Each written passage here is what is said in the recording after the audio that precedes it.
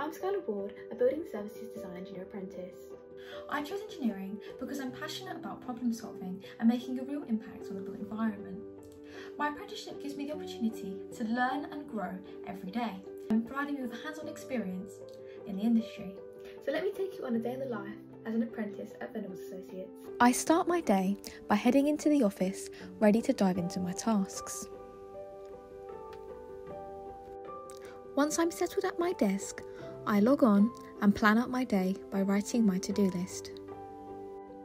I started the day with some information security training, which is essential for protecting data in engineering projects. Next, I worked on some heat loss calculations, and then I marked up a water services schematic and reviewed it with a colleague to finalise important design elements. I then worked on CAD edits to refine project designs and used CIBSE YEA to calculate pipe sizes. I took a few phone calls and wrapped up for the day. Then it was the end of the day, so I got in my car and drove home. CIBSE has played a role in my journey so far, awarding me runner-up for Apprentice of the Year 2024.